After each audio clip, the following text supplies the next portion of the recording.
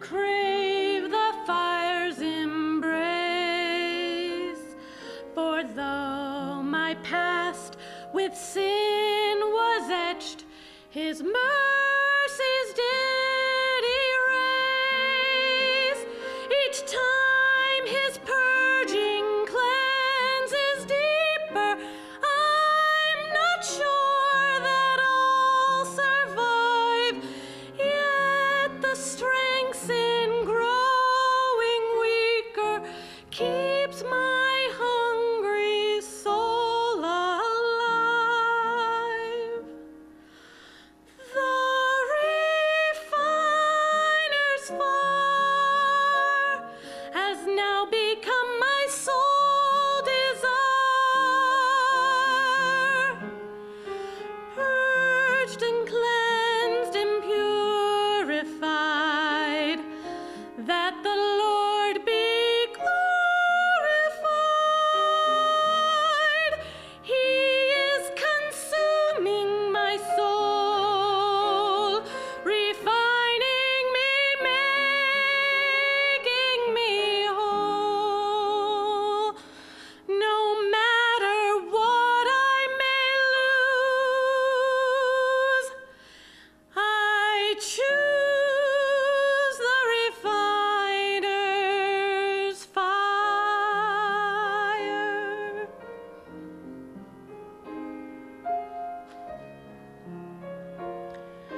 Choose the refiner's fire.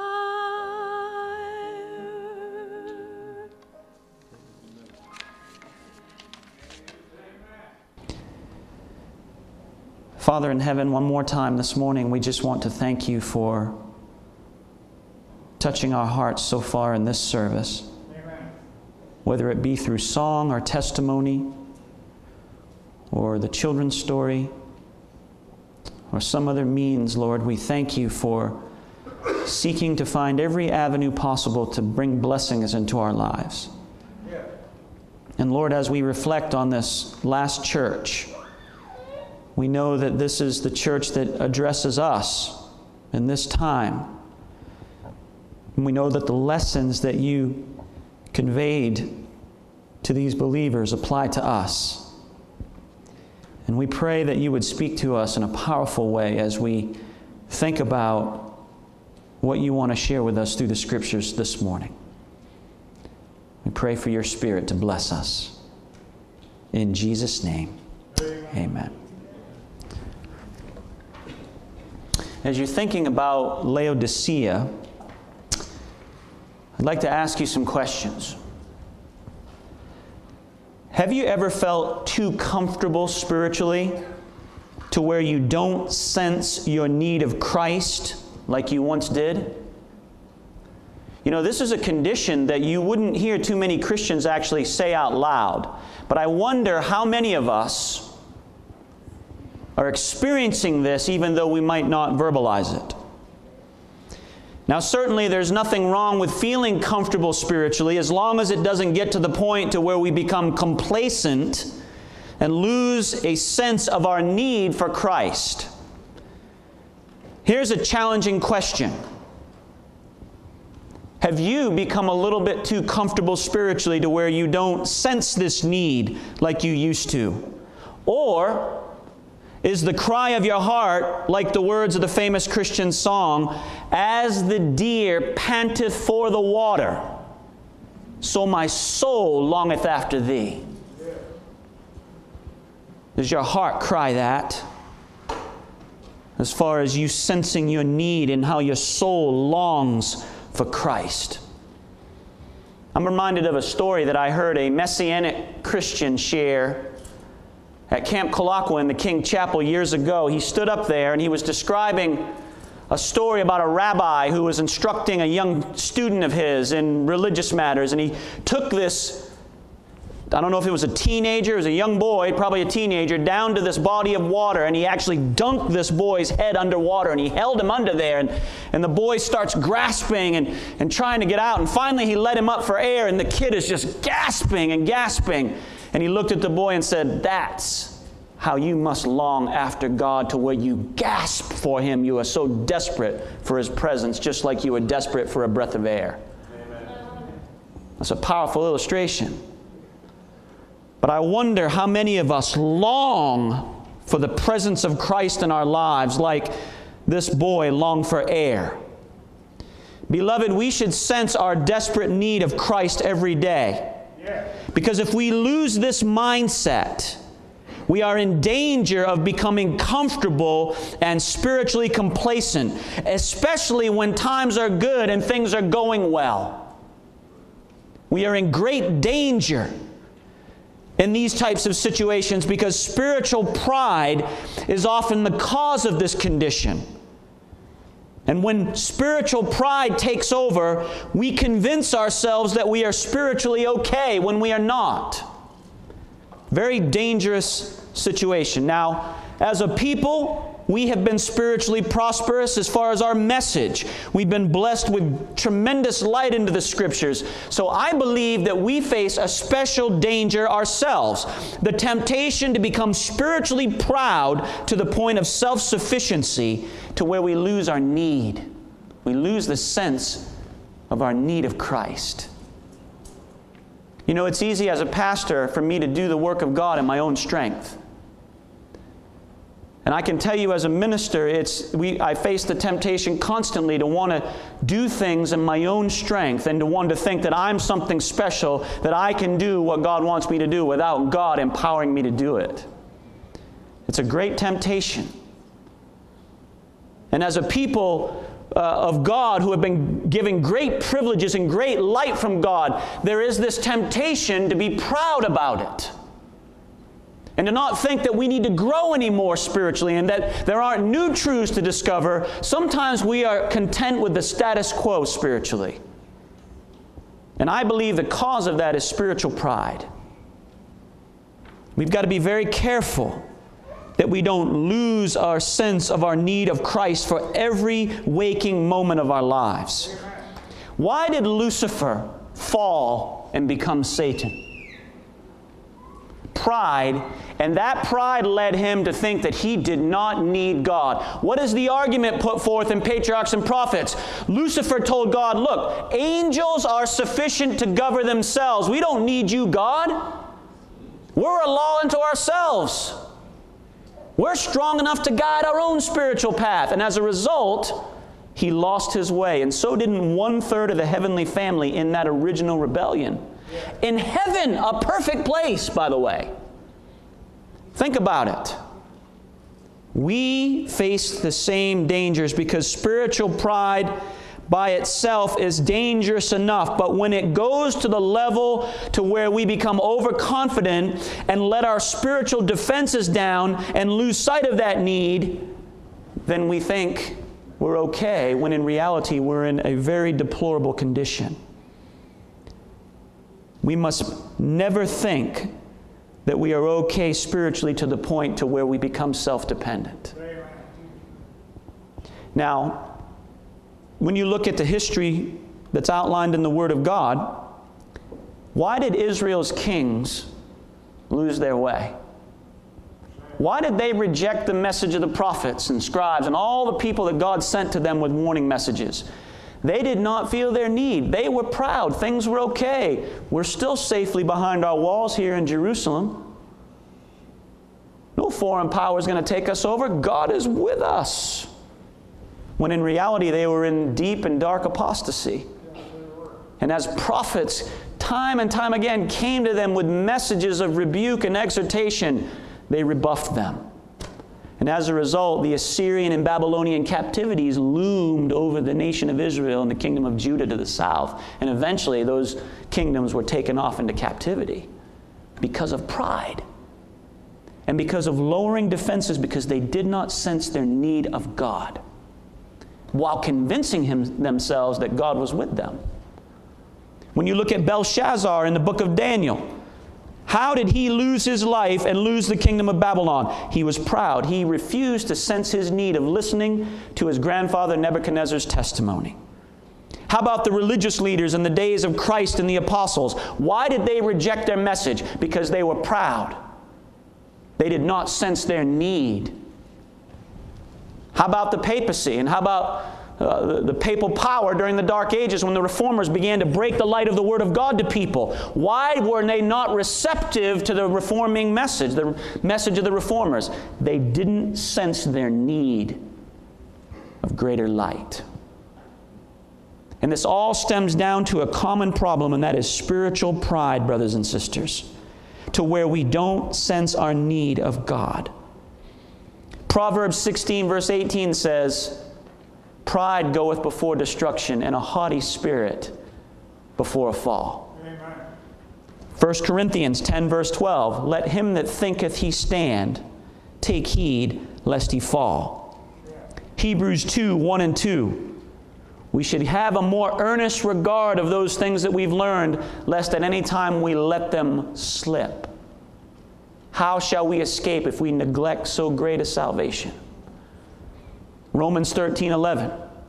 Right? "Now is our salvation nearer than when we first believed. So let us cast off the works of darkness and let us put on the armor of light." And be awake spiritually. You see, friends, what I'm sharing with you today is that we have a danger of becoming spiritually complacent, to where we feel like maybe we've arrived. You know, I thought I arrived when I was baptized, and I thought I was something pretty special, and I thought to myself, you know, the fiery chariot's going to be coming any day now for me. And then I got married. And I learned that I wasn't all that, to use a street term. And I learned that there was still a little bit of polishing left, and not even a little bit, a lot.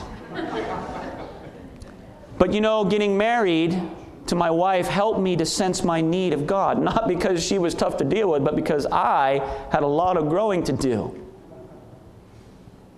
See, we are in danger of falling into these ruts to where we think we're okay when in reality we are really not.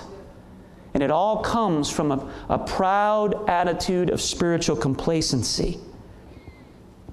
Our greatest danger as those who have the oracles of God is to become overconfident because of the spiritual prosperity that God has blessed us with, so that we feel okay when we are really not okay. And there's a term for that in the Bible: lukewarm. And that was the message that Jesus tried to convey to Laodicea, because you want to talk about a prosperous church and a prosperous city? That was the epitome of prosperity, and yet Jesus had some of the most cutting and pointed admonitions for not only this city, but these believers. And guess what? We're going to discover that this church applies to our generation, historically speaking. And so God is speaking to us and warning us of the danger of becoming spiritually proud and complacent, to where we become overconfident to the point of opening ourselves up for temptation. Now, as we look at Revelation 3, verse 14,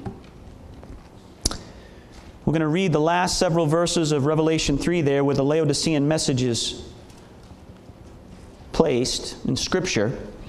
So right there in Revelation 3, verse 14, Jesus says, "And unto the angel of the church of the Laodiceans write, These things saith the Amen, the faithful and true witness, the beginning of the creation of God. I know thy works, that thou art neither cold nor hot. I would thou wert cold or hot. So then, because thou art lukewarm, and neither cold nor hot, I will spew thee out of my mouth. Because thou sayest, I am rich, and increase with goods, and have need of nothing, and knowest not that thou art wretched, and miserable, and poor, and blind, and naked. I counsel thee to buy of me gold tried in the fire, that thou mayest be rich, and white raiment, that thou mayest be clothed, and that the shame of thy nakedness do not appear. And anoint thine eyes with eye salve, that thou mayest see. As many as I love, I rebuke and chasten. Be zealous, therefore, and repent. Behold, I stand at the door and knock. If any man hear my voice and open the door, I will come into him and will sup with him, and he with me. To him that overcometh will I grant to sit with me in my throne, even as I also overcame and am set down with my Father in his throne. He that hath an ear, let him hear what the Spirit saith unto the churches. Now, there are a lot of important details here, and we hope to survey these as we go through a few thoughts from this point forward. But as I customarily like to do, let me share some thoughts about this ancient city that Jesus is addressing. Let's look at some details about the ancient city itself of Laodicea, and then look at the actual church in that city in John's day. And then we're going to draw some parallels to our time. Ancient Laodicea was a prominent city in Asia Minor where the 7 churches were located. It was an outstanding commercial center that provided great opportunities for those who wanted to make money. It was known for its banking industry, its clothing industry, and its health industry. The economic prosperity that this city experienced made it quite affluent and actually financially independent. In fact, when an earthquake destroyed the city in AD 60, its citizens were able to rally and raise enough finances to finance the rebuilding of the city themselves. And they actually turned down an offer from Rome for financial subsidy because they were able to pay for it themselves. Financial independence made its citizens proud and self-sufficient. And because they were self-sufficient, they felt no need of any outside help. Interesting. And again, I want to encourage you to be thinking spiritually with these details on that spiritual level. Now, when we look at the Christian church in Laodicea, the believers in this church reflected this very same attitude of the city. Christians in that city experienced no persecution. Could you imagine why? If I might use the modern vernacular, you could say that the Laodicean church had a church hierarchy that functioned efficiently, and their ministers were well paid. They had cutting-edge evangelistic methods and church planning strategies and were involved in active outreach. This great bustle of activity became a substitute for true conversion and primitive godliness. And as they reflected the attitude of the city itself, the church got caught up in its affluence and prosperity to the point to where it conformed to society instead of remaining peculiar in a spiritual sense. And therefore, as a result, it awakened no opposition from the non-Christian secular authorities. As a result, Christians in this city became deadened in their spiritual perception. They lost their sense of a need for Christ and became blind to their true spiritual condition, all the while thinking that they were okay. Pretty serious details here. Now, Christ went on to tell them He knew their works. He told them, listen, I wish you were cold or hot. Because if you were cold, you wouldn't even be professing my name, and I could work with you. And if you were hot, you'd be on fire spiritually, and you'd be doing the work that I've called you to do. But you're somewhere in between. You're lukewarm.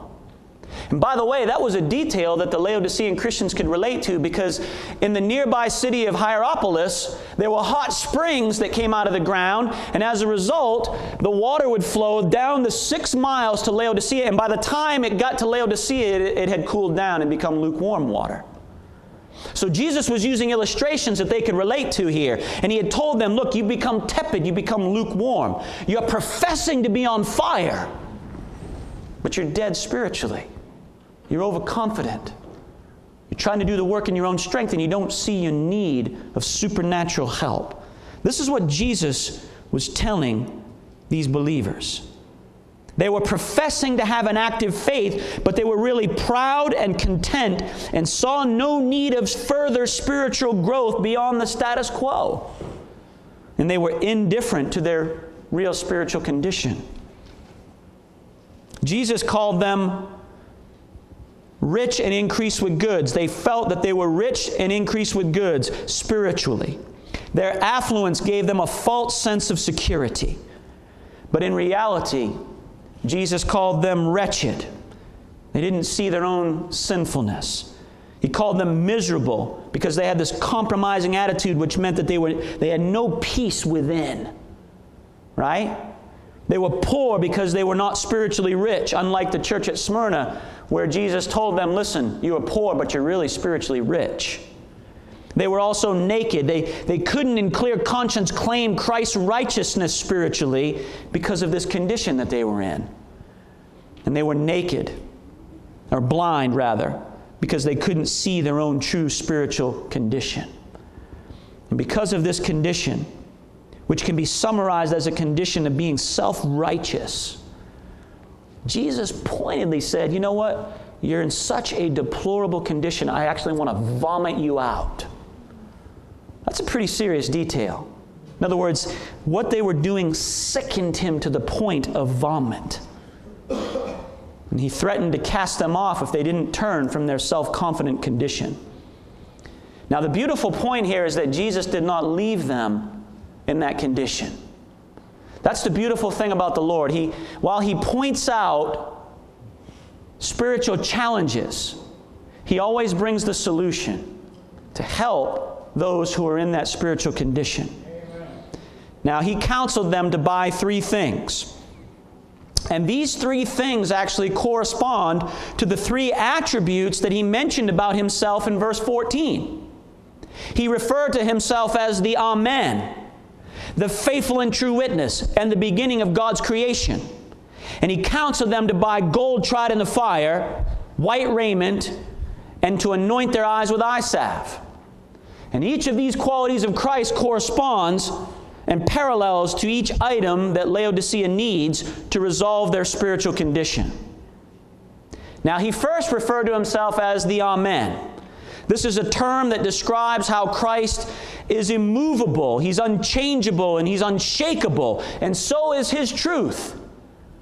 Jesus' truth is unmovable and unshakable. Therefore, He counseled them to buy gold tried in the fire, the gold of an unmovable and unchangeable and unshakable faith. And because they were well familiar with the banking industry, which involved the buying and selling of gold, they could relate to that. And while that gold might have been speculative at times as far as investments, He was pointing them to a sure investment, an unmovable, unshakable truth, and the gold of faith that He could give them so that they could be spiritually alive again. Now, He also referred to Himself as the faithful and true witness, the one true source of godliness and righteousness and Christian character. And therefore, He counseled them to buy the white raiment that He offers, His own spotless righteousness. Because of the life that He lived and the faith that He lived by, it's His righteousness that saves us, not our own. And He told them that, and of course they were well familiar with that, because not only were they familiar with the banking industry that bought and sold gold, they were familiar with the great clothing industry in Laodicea. So when Jesus used the white raiment illustration, He was connecting with them on familiar ground. And so He counseled them to receive that white raiment of His righteousness. Jesus also referred to Himself as the beginning of the creation of God. Amen. Now this phrase can be misunderstood, but when you go back to the original language, that word for beginning is arche, which the word archangel comes from. And that word means first, or top, or start, or head of. So in reality, when Jesus called Himself the beginning of the creation of God, He was saying, I am the head, or the leader, or the commander, if you will, of God's creation. And other texts reveal that He's actually the creator. Yeah. So He's pointing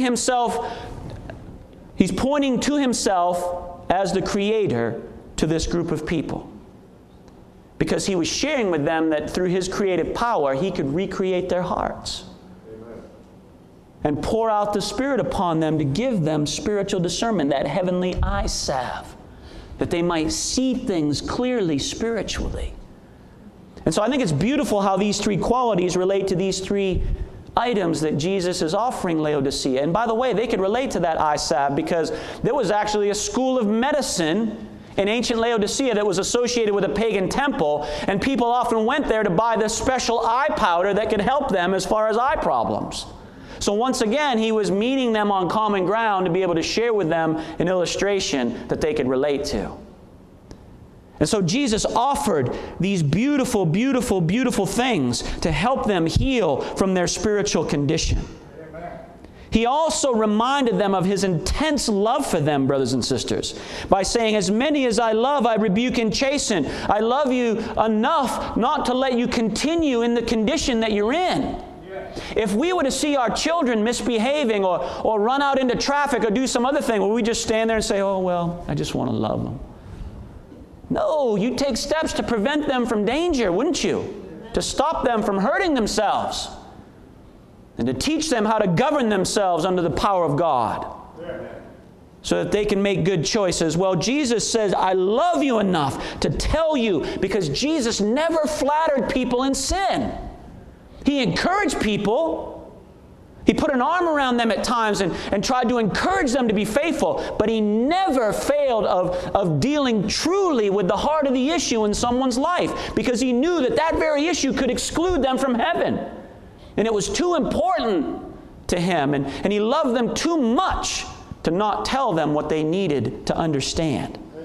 As many as I love, He says, I rebuke and chasten. Be zealous, therefore, and repent. So He called them to repentance of this condition that they were facing. And He reminded them, listen, I'm standing at the door and I'm knocking. I'm at the door of your heart knocking.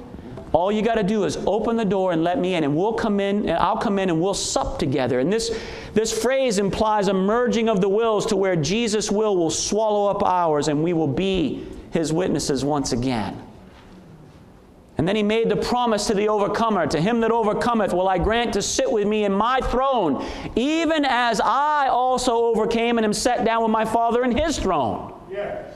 You see, He's calling Laodicea to the overcoming experience, to emulate His own overcoming experience, so that they can be seated on thrones in heavenly places with God the Father and God the Son.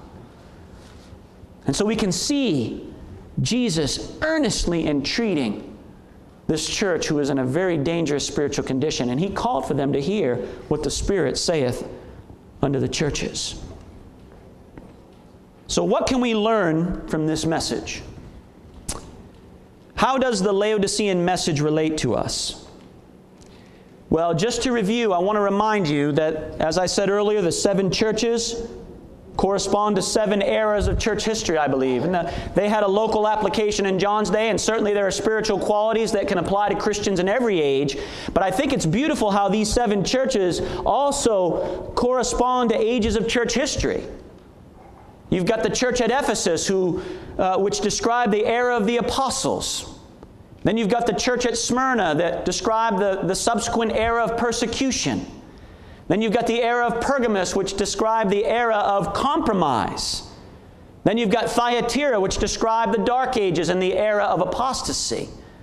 Then you've got Sardis, which describes the era of the Reformation, which took, if you go by years, down to the year 1798. It went down to that year when Rome received its deadly wound. And then you had the Philadelphian church, which described an era of revival and godliness, missionary work.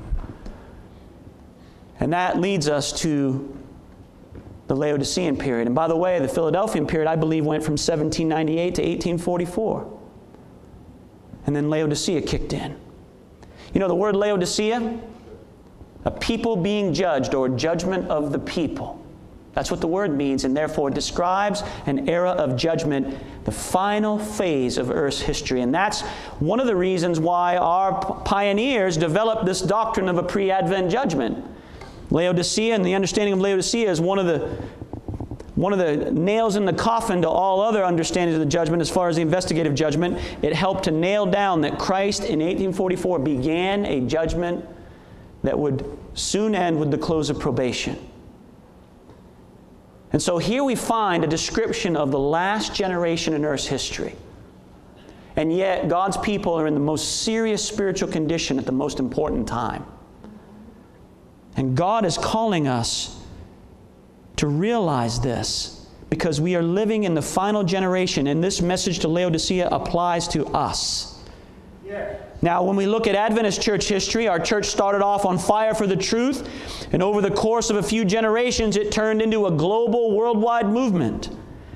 In some ways, I think our success as a denomination has given us a complacent spiritual attitude to where we don't see our spiritual need, and we've almost become proud of what we've accomplished as a church. Now, in many ways, the church today is also compromised with the worldly attitude that Western culture promotes, much like the Laodicean believers in ancient Laodicea.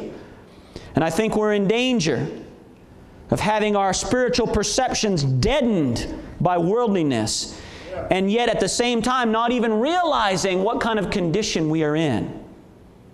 The danger of affluence can be imperceptible at times and deadly. And so we've got to be very careful. I have a friend who read a book by a man who spent some time in a Cuban prison, spent probably 2 decades or more in a Cuban prison. And my friend, when he heard that he was going to be possibly crossing paths with this man, because this man was eventually let out and he came to the States. And my friend told me about how one day he was going to be in the same area as this man, and so he tried to set up an appointment with this man who had spent this time in the Cuban prison and now was being a pastor in America, and he couldn't cross paths with him in person, so he called him one day and he said, "Brother, I have a question for you.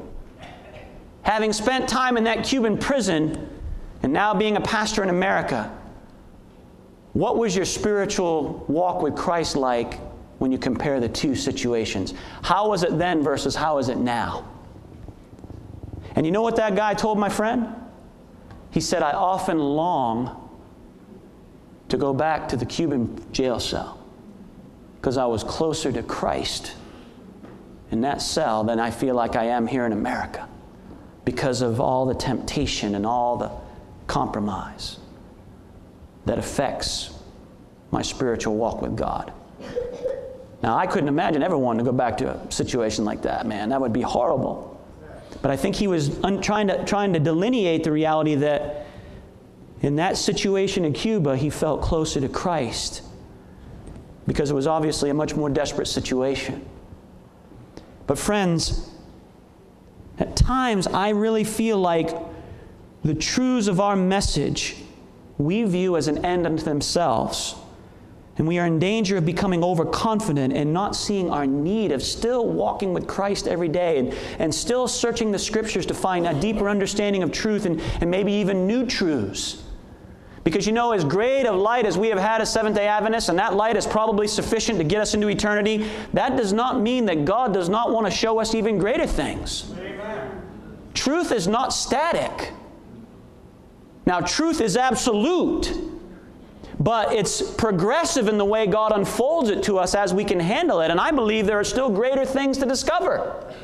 But I think in many cases we become satisfied with our current position. We've got to be very careful because, again, the danger of affluence and complacency can make us overconfident. And oftentimes we get caught up in a bustle of activity. But have we substituted this activity for spirituality? You know, there are times when I go home at night and I have a chance to maybe think about the day. And I think to myself, Lord, what did I do today that actually had some saving, eternal good? And I'll find that when I search myself, well, that was not really what I needed to be involved in, and that. This was okay, and this was good, and this was good, but these other things, how did that result in reaching hearts? It's a challenging question we have to think about. Yeah. Sometimes I think we even here at Mills River get quite busy with a lot of activities. Now, I think that's a good thing as long as we don't let it consume us. Sometimes I wish we could just do 2 or 3 solid things a year and really pour our energies into them instead of doing maybe 10 or 15 things and having a half-hearted effort in them. You know, I guess it's hard sometimes to find that balance because we want everybody to be involved and we have so many things that we want to give to the community around us. And I think that's a good thing. I'm just wondering sometimes if we're in danger here locally of maybe being too busy. Because that can become a substitute for spirituality. And if we never refill the tank, then we're going to trust in the arm of the flesh. And when we're in the flesh, friends, we open ourselves up to ungodly things. We've got to be very careful. Now, on a personal level, we must realize that as individual Christians, the message of Laodicea is for us personally, because it describes the exact condition of many of God's people in the most important time of Earth's history. In this quiet moment right now, as you think about some of these things, challenging to think about, how is it with your soul? As you take spiritual inventory of yourself, have you become spiritually complacent and dangerously comfortable? Have you lost your sense of a need for Christ? Do you have that spiritual pride that maybe doesn't allow you to quite see your true spiritual condition, and you might think you're okay? Is your faith weak? When Jesus knocks on the door of your heart in those early hours of the morning, calling for you to come and meet with Him and check in. One preacher called that punching in the clock in the morning, just to check in with Jesus. How do you respond to that? Where is it with your soul right now? How do you respond to the Spirit's call moment by moment when He tries to reach you in your mind to bring you back where you need to be? These are serious questions. But Jesus wants to give us the gold of faith, a strong faith. He wants to give us the assurance of peace in our hearts that we can claim Christ's righteousness for ourselves, His righteousness.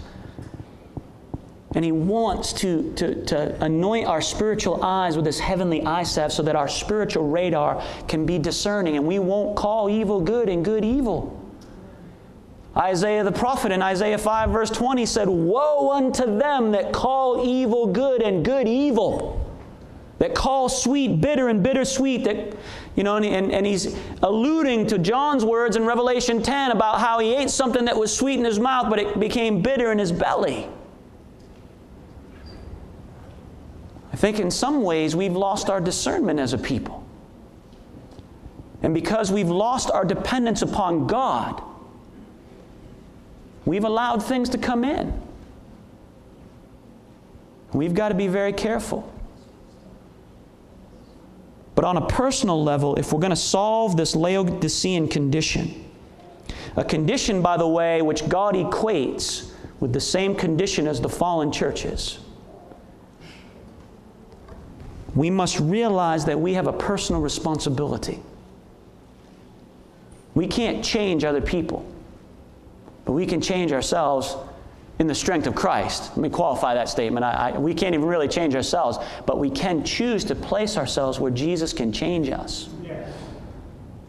So that as we place ourselves back in His hand, as we open the door of our hearts and let Him come in, we must choose to allow Him to do that, because He won't bang the door down. He won't be like some of those SWAT teams that come in and they just, boom, knock that door down and come right in. Jesus won't do that. He will never force our choice. We have to be free will, free moral agents that will open the door. So if you're dealing with this Laodicean condition in your heart this morning, if you will make a choice to let Jesus come into your life again, this condition that affects Laodicea doesn't have to remain. He can call you out and make you separate, make you peculiar once again in your faith, give you a strong faith, give you a love for souls, give you His righteousness, that you have peace in your soul to know that you're in a saving relationship with Him, and He can give you that discernment you need so that you're no longer dull spiritually anymore. That your spiritual radar is sharp again and quick to discern between truth and error, between good and evil. So that the blade of your spiritual knife in your mind is sharp once again. He can do that for you. Yes, He can. But you have to choose. It doesn't happen by accident. It's got to happen through a calculated choice on our part as individuals to open our hearts and to let Jesus come in and have full control. And I think it's very interesting that during the time of Ephesus, Jesus was walking in the midst of the candlesticks. But yet here, He's outside the door by the end, trying to get back in. So let Him back in. Will you choose today to awake from your slumber and become truly spiritual and have a faith that is a conquering faith so that you can be an overcomer just like Jesus was, and that He could save you a throne on the sea of glass next to Himself? I'd like to have a throne myself there. But I realize as a minister of Christ, I'm no better than any of you.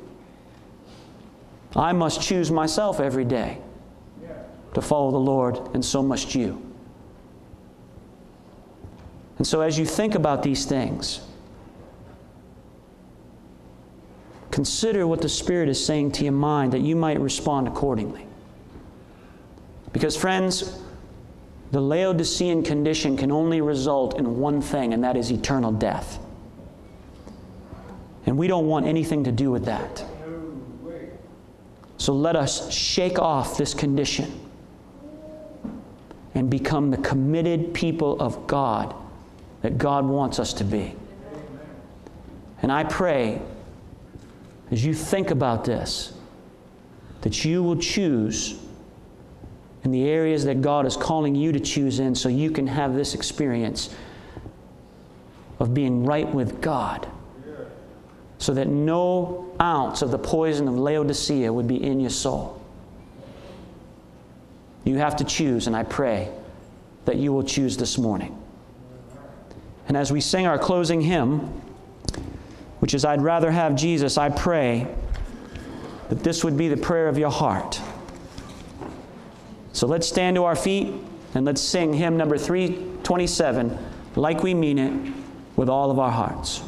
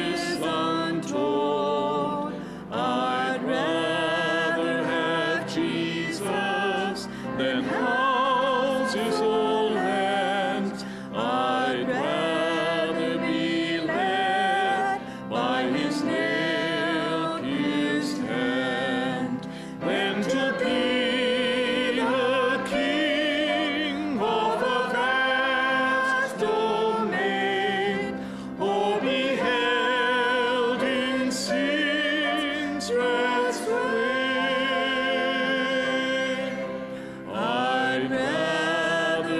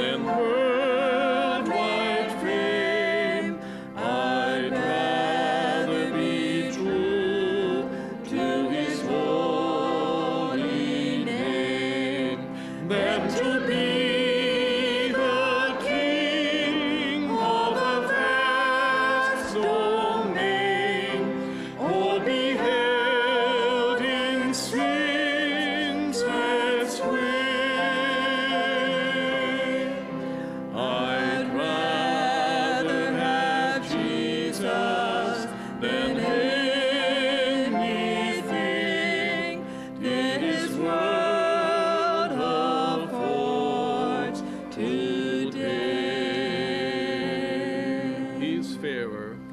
He's fairer than lilies of rarest bloom. He's sweeter than honey from out of the comb. He's all that my hungering spirit needs.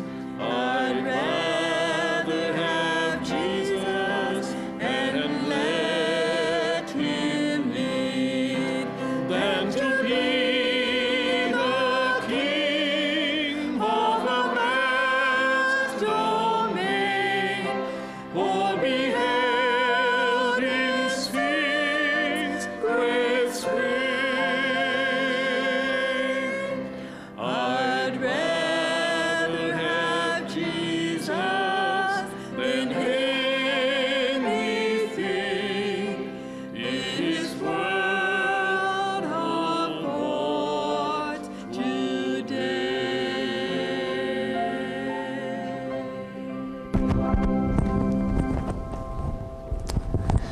Does Jesus mean more to you than everything or than anything?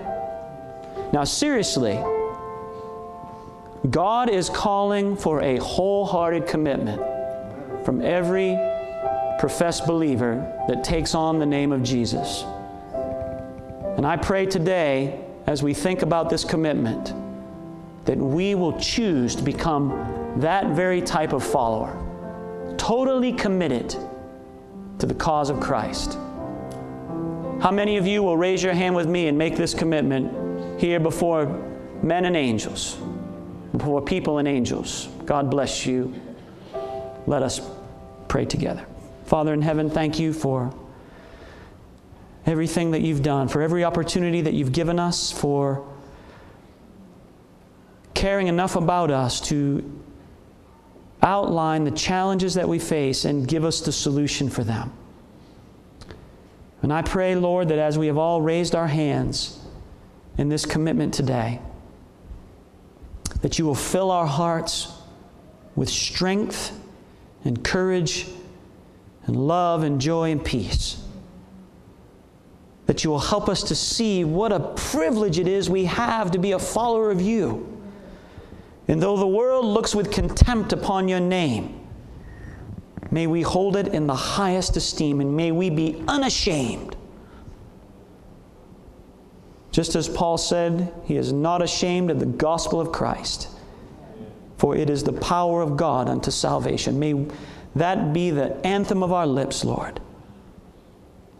And as we wrestle with the Laodicean attitude that has affected us, Lord, may we cast that off. And may we enter into full harmony with you, Lord. May we open the door of our hearts and allow you to have full control. Lord, you expect a complete commitment and dedication. We want to choose that now. And we pray that you will help us through the power of your Spirit to be faithful to this commitment.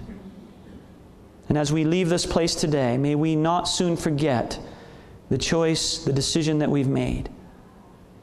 And may this decision today be a building block in the foundation and wall of character that we are building, so that when the tempest comes, we will stand unmoved.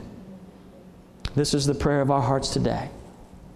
Bless us now as we leave. May your righteousness fill us and shine from our countenance.